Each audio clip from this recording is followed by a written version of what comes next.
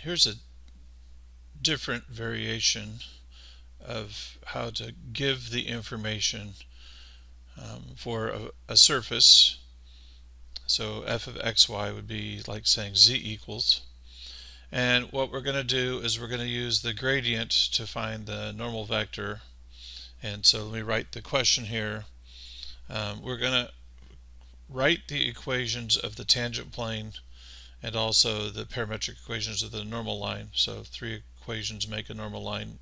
There's the equation of the tangent plane. But I need to give you the where. So we're going to use the gradient. We're going to use the gradient to find the normal vector at f of 1 comma negative 2. Alright, so this is kind of the given information that will lead me to this. And so I want to first make an observation. Instead of letting a classroom with students in it kind of sweat over this, I'm going to more directly guide you to the piece of information that is most critical here. So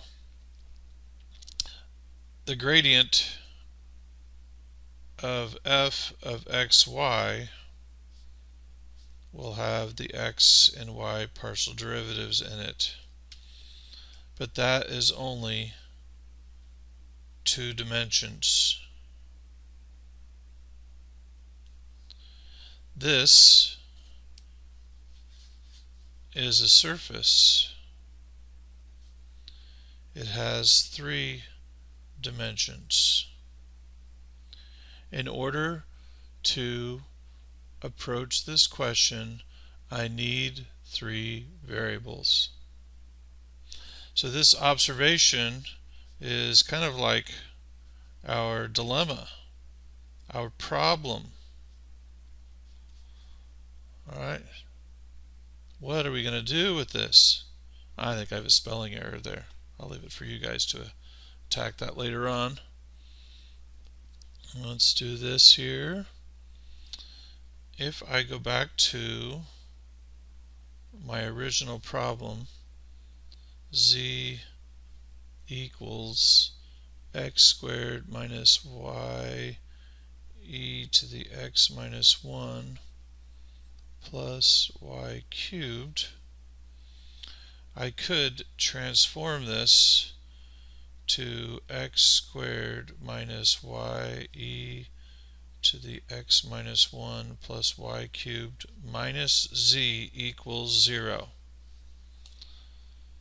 This would be my 3 variable function equal to a constant that we were working with before.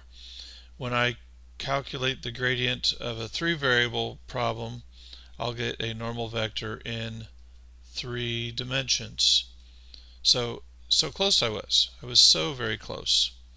So the gradient of that capital G that's here is going to be the x, y, and z derivative. And let's see, that shouldn't be too difficult to calculate. Derivative with respect to x, that would be 2x minus constant times e to the x minus 1. The derivative of x minus 1 is just 1, so that doesn't change. And then those are both 0 if x is the variable. There's your first term. Y is the variable. That's 0. Minus e to the negative x minus 1, because the derivative of y is 1 and this is a constant. Derivative of that is 3y squared. That's 0. And then if z is the variable, I get a modest little negative 1. It's a constant, but it is the derivative. Okay, so let me summarize so far. I had a function of x and y, which is the surface in 3 dimensions. But the gradient only gives me 2 of the 3 variables I need, or 2 of the 3 components I need. So we rewrite the problem so x, y, and z are together equal to 0, and now I can do a 3 variable gradient. Does anyone realize what it is we're missing? We don't have the coordinates, or we don't have all 3 coordinates. I was given x is 1 and y is -2, but I don't have the z coordinate. Okay, where do z values come from? Oh, here. If I let x is 1 and y is -2, let's see, that's 1 squared minus a -2 is +2. 1 minus 1 is 0. E to the 0 is 1. What do I get here? -2 cubed is -8. So what is that? -5? -5.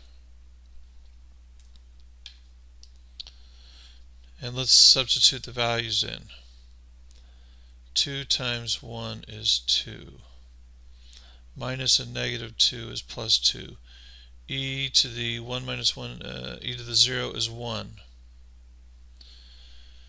Negative e to the 0 would be -1.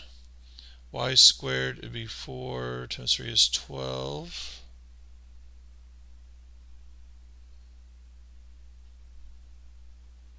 Okay. And oh, the z component's always -1.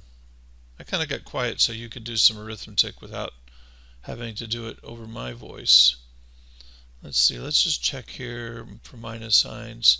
The y derivative is, yep, I'm okay with that. So what do we get as our vector here? 4, 11, and -1. This is my normal vector in 3 dimensions at the point which is here.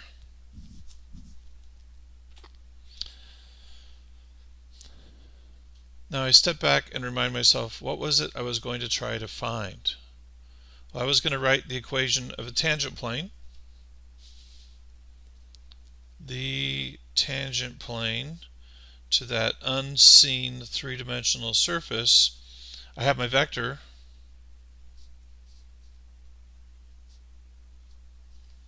-1 equals 0, and I have my coordinates, x minus 1, y minus a -2, so it would be y plus 2, z minus a negative, which would be plus 5. There it is, equation of my tangent plane. If you have all the numbers, it's a very fast substitution. And then the other question I might ask is, what are the parametric equations of the normal line? The x and y and z equations. And if I have the coordinates, x is 1 and y is -2 and z is -5, and I have my vector, goes that way, plus 11t minus 1t. There you go. Now I typically don't ask for both of these on one question when I'm doing an assessment, but you don't know which one I'm going to ask for, so I feel a need to demonstrate them both every time. So this particular problem was where we needed 3 dimensions, but we only had 2 variables. And how do we manipulate the algebra to give us our 3rd variable? There you have it. Once you have tangent planes, then we can start talking about very specific tangent planes, but you'll have to come on to the next videos to find those. Till next time.